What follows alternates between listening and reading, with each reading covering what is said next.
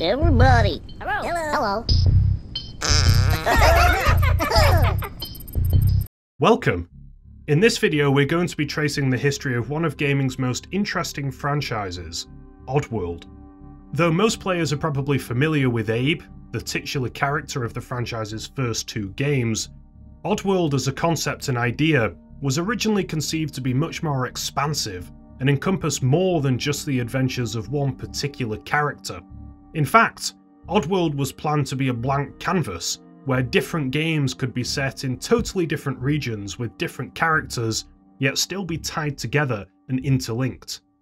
Oddworld is very much the creation of Lorne Lanning, who founded game studio Oddworld Inhabitants in 1994 with Sherry McKenna. The two of them had come from the world of movie special effects, and Lanning saw an immense potential in the gaming space to make narrative-driven games with richly textured environments and cinematic storylines. Lanning was deeply inspired by creators like George Lucas, who didn't just make films, but crafted entire worlds for stories to take place in.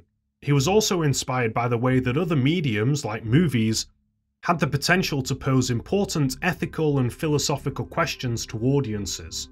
It was a style that Lanning wanted to emulate in the medium of gaming. Originally, a quintology of 5 Oddworld games were envisioned, though over the past few decades, only 2 entries to that quintology have actually been released. In this video, we're going to take a look back at those 2 games and the plethora of spin-offs and reboots that make up the Oddworld franchise.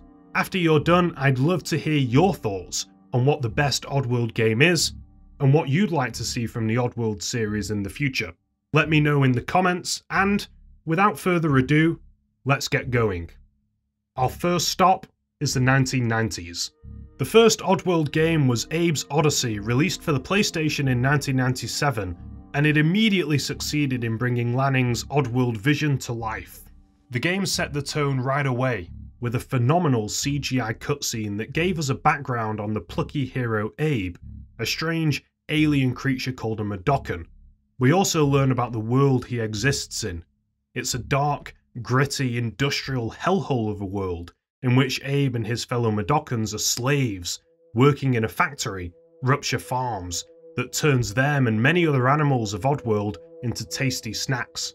The factory is incredibly oppressive and is patrolled by Sligs, who act as its violent security force, and it's up to Abe, who's presented as an unlikely and charming protagonist, to escape and save as many Mudokons as possible in the process. The opening sets out the premise of the game. It's an adventure that highlights the dangers of industrialization and the inequalities that exist in society. But at the same time, due to the comical nature of the game's characters and enemies, there's still a sense of humour to be enjoyed that helps to break up the grim themes of the game. The gameplay of Abe's Oddysee was a bit of a throwback to the puzzle platformer games of times past, games like Prince of Persia. It was a game that put a premium on patience. Navigating every screen while avoiding being killed by enemies and obstacles, and solving environmental puzzles to help save the Mudokons was what Oddysee was all about. To do that, the player had to use all of Abe's abilities, his roll, his game speak where he can communicate with other Mudokons, and his jumping. Though as Abe can be killed in one hit by enemies and mines and other obstacles, the player has to be extremely careful when progressing. Abe also had the unique ability to be able to possess enemies with a chant and take control of them, which added another layer of fun to the game. Abe's Oddysee was a 2D game, released in a year where 3D games were all the rage, but Oddysee made the most of its 2D nature. The pre-rendered backgrounds were brimming with realistic detail that made Oddysee stand out compared to a lot of its more colourful or its 3-dimensional competition. The brilliant juxtaposition of the grey, dingy atmosphere of Rupture Farms and the appealing and cartoony look of the Mudokons and even the Sligs was a tantalising contrast that somehow worked. The unique mixture of tight, precise controls, punishing difficulty, awesome cinematics, excellent level design and interesting character design made this a game that was satisfying to play and a treat for the senses. To say that Abe's Oddysee was a success would be a gigantic understatement. It did so well that it launched Abe to superstardom, and he took his place alongside Crash Bandicoot, Lara Croft and Spyro the Dragon as something of a mascot for the PlayStation, a mascot that appealed to old and young alike. A sequel was ultimately inevitable. Before that, let's talk localization issues. Abe's Oddysee was released over in Japan as Abe A Go-Go, and due to some cultural differences, it included some alterations that would go on to be canonised in later Oddworld titles. One noticeable change is the design of the Madokan Pops, made less morbid in Japan due to some contemporaneous murders that had recently shocked the nation. This change would be present in subsequent Oddworld games in all regions. Another significant change came when the developers of Oddworld discovered Japan's distaste for four-fingered characters. This is due to an old cultural phenomena where meatpackers were considered the bottom rung of feudal Japanese society. Four fingers came to be associated with this subclass due to the frequency of accidents, i.e. accidentally cutting off one's own finger. Abe and the Madokans were altered to have just 3 fingers per hand for Japanese audiences, but this change was later incorporated globally going forward. It's safe to say that Abe's Oddysee was a runaway success, so much so that publishers GT Interactive eyed up the prospect of a quick follow-up game released just in time for Christmas 1998. They got their wish with the release of Abe's Exoddus, released just a year after the original game after a tight 9-month dev cycle. As a relatively quick follow-up, made at the behest of the publishers, Exoddus was considered a bonus side game and not part of that original Oddworld quintology. In Abe's Exoddus, which takes place immediately after Abe's Oddysee, Abe is sent on a quest by his deceased ancestors to destroy the megafactories that produce Soulstorm brew, a product made from a number of secret ingredients, including the bones of dead Madokans. On this quest, Abe also had the chance to rescue a grand total of 300 Madokans, some addicted to Soulstorm brew and others with their eyes sewn shut so as to not recognise the bones they're harvesting. It's a grim premise, and Exoddus stayed true to the heart of the first game, with plenty of disturbing and emotional imagery. It's got themes of soulless exploitation, while at the same time retaining that signature sense of humour. In terms of gameplay, Exoddus was largely identical to Oddysee, so there isn't a huge amount to say about it that hasn't already been said. There were a few noticeable additions though. Abe could now possess more creatures than just sligs. He could possess scrabs, paramites, gluckons, and even his own farts. More possessions led to more variety and more funny scenarios. The game also included some important quality of life changes, like Abe being able to call and order around multiple Madokans at once, and the inclusion of the much needed feature of being able to save the game at any point. Ultimately, Oddysee had such tight gameplay that Exoddus wasn't really required to reinvent the wheel.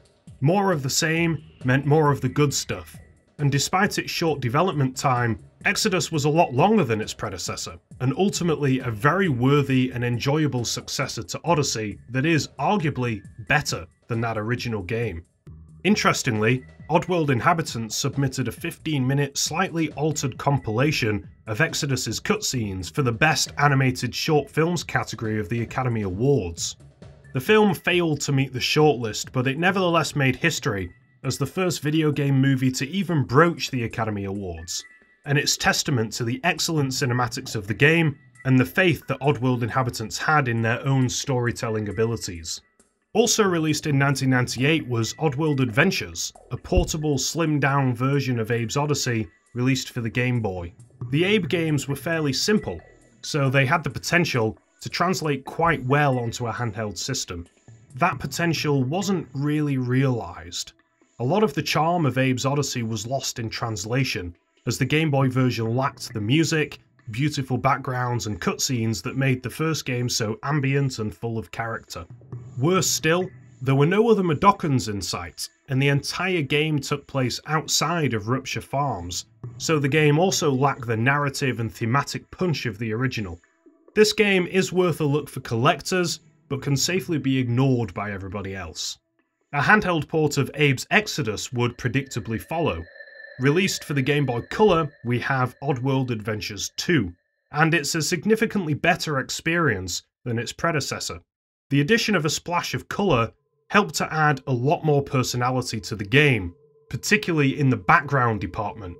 Plus it had a threadbare story, along with the familiar presence of fellow Mudokons, making it a slightly more faithful handheld reimagining. The capabilities of the Game Boy Color still hampered it though, as it doesn't begin to approach how awesome the PlayStation title was, though it's a much more valiant attempt to port that signature Oddworld gameplay onto a handheld console. That brings us swiftly on to the second game in the Oddworld quintology, Munch's Oddysee. It was released in 2001 exclusively for the Xbox, a controversial move considering Abe's status as a PlayStation icon, but being a game that made extensive use of cinematics, the Xbox was cited as the only system powerful enough to realise the vision of the game. Munch's Oddysee was a first in many different ways for the Oddworld series.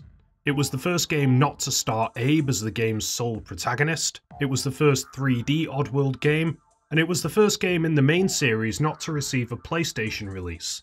Munch's Oddysee takes place a while after Abe's exodus and sees Abe helping Munch, the last of a race of amphibian creatures called gabbits, whose eggs, a delicacy, had been overfished, causing their near extinction. Abe and Munch join forces, with Abe agreeing to help Munch rescue the last known can of gabiar, made of gabbit eggs, and Munch agreeing to help Abe rescue more captured Mudokons. All of those classic Oddworld themes of industrialization and consumerism all made a depressingly dark return once again. The story had a few very emotional moments, particularly the scene where Munch realizes he's the last of the gabbits. The jump to 3D resulted in the game playing quite differently from the previous titles. Abe and Munch got to explore more wide-open 3D spaces. There were still lots of environmental puzzles to be solved, but much less emphasis was placed on strategy and on trial and error, especially when encountering enemies.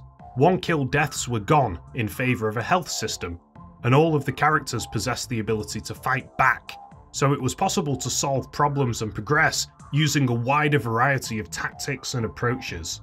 Abe and Munch had complementary abilities, and the game required swapping between the two to overcome different challenges. Munch had the ability to swim, operate machinery and zap enemies, while Abe had decent jumping, the power of possession, and the ability to pick up and throw things. The gameplay and graphics have both, in my opinion, aged quite gracefully, though the atmosphere of the game does feel emptier than the 2D titles, as the 3D environments aren't packed with as much detail as the beautiful backgrounds of the PS1 games. A lot of the areas are quite similar as well, resulting in Munch's Oddysee feeling a lot less memorable than its predecessors. Lanning and the team have since described Munch's Oddysee as their biggest disappointment, citing that the team struggled to adapt the 2D gameplay to the 3D world. Munch's Oddysee wasn't a bad game by any stretch of the imagination, but it was prepping to be one of the Xbox's big hitters. Ultimately, it was completely eclipsed by another Xbox launch title, Halo, and it didn't make the impact many felt it should have. As with the two PlayStation titles, Munch's Oddysee also received a handheld port in 2003 on the Game Boy Advance. Unlike its console counterpart, the handheld version of Munch's Oddysee received generally unfavourable reviews upon release. The GBA was capable of rendering a half-decent Oddworld atmosphere, but the bird's-eye view of the game, obviously trying to emulate the wide-open 3D spaces of the Xbox version, were pretty underwhelming. Not much to see here. Next we have Stranger's Wrath, another spin-off game and not part of the Oddworld quintology. If Munch's Oddysee represented a creative and interesting step for the Oddworld series into the realm of 3D, then Stranger's Wrath represented a gigantic leap into totally uncharted waters. Released for the Xbox in 2005, Stranger's Wrath did away with the puzzle-based gaming altogether that the Oddworld series was known for. It also did away with Abe entirely. In this game, the player controlled Stranger, a gunslinging cowboy character in a wild western setting. Story-wise, Stranger is a bounty hunter, catching bounties to pay for a mysterious operation. Abe might be missing, but Stranger's Wrath has that heady mixture of humour, social commentary, and sentimentality that Oddysee, Exoddus, and Munch's Oddysee all had. It was an Oddworld game through and through. Perhaps more dramatic than the change of setting is the change of gameplay.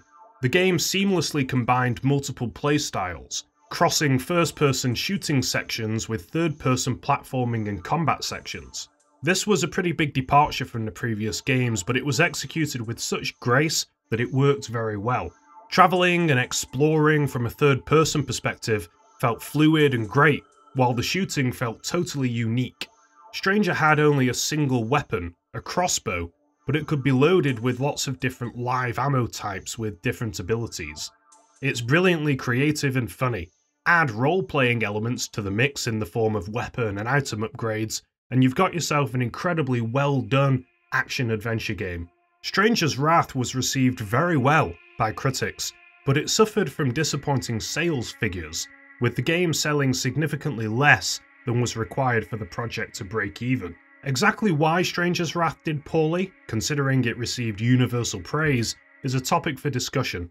Fans have placed the blame on publisher EA, suggesting they tried to sabotage the game by offering Stranger's Wrath a tiny advertising and marketing budget. Lanning has suggested EA might well have been unhappy committing to advertising an Xbox exclusive game. Either way, it's a real shame because Stranger's Wrath is a real diamond in the rough. Now, before I go on and talk about the more modern additions to the Oddworld franchise, I need to address one elephant in the room. Oddworld is kind of weird because there's a graveyard of relatively well-documented, cancelled, and unreleased Oddworld games out there. For example, sequels to both Munch's Oddysee and Stranger's Wrath have been mentioned at one time or another, but I'd like to run through two specific cancelled games that we have a little bit more information on. Hand of Odd, planned for the PlayStation 2, stands out as the most interesting cancelled game. It was going to be a real-time strategy game that was originally worked on prior to 2004. Players would take control of either the Tree Huggers or the Land Muggers and build their respective village or industrial centre. It seems to me like the sort of game that suits the Oddworld atmosphere perfectly, though the game was dropped partially out of a fear that real-time strategy games were declining in popularity at the time. The second cancelled game worth mentioning is the brutal ballad of Fangus Clot. A decidedly more gritty and visceral sounding game, Fangus Clot was going to star a buff, rabies-infected humanoid hero in a more politically intense and dark interpretation of Oddworld. Details of Fangus Clot were first released in the April 2005 issue of Game Informer magazine, leading to an assumption that Fangus Clot was an elaborate April Fool's joke. In reality it wasn't, but it was scrapped shortly after the article, partially because it was an original Xbox game planned for release after the Xbox 360, which would have made it somewhat outdated upon release. One final scrapped idea that's worth mentioning is that Abe was originally planned to be added as a downloadable character in 2012's crossover fighting game PlayStation All-Stars Battle Royale, though due to that game's poor financial performance, any DLC, including Abe, was unfortunately abandoned. Oddworld Inhabitants, it seems, struggled after the lackluster release of Stranger's Wrath, and any Oddworld plans or ideas were put on hold while Lanning and McKenna explored other multimedia franchise ideas which, for one reason or another, didn't pan out. It seems that the rise of digital distribution led to Lanning getting back on the horse and returning to Oddworld. When Oddysee and Exoddus hit digital storefronts like Steam and enjoyed positive fan feedback, Lanning saw the potential to return to the series' 2D roots and make another game centered around Abe. That game turned out to be Oddworld New and Tasty, an HD reimagining of Abe's Oddysee, developed by Just Add Water, a UK-based studio who had previously handled the HD remasters of Munch's Oddysee and Stranger's Wrath. New and Tasty released in 2014, nearly a decade after the last original Oddworld game, and fans were ready for another installment. New and Tasty deviated away from Oddysee's style in a number of noticeable ways though.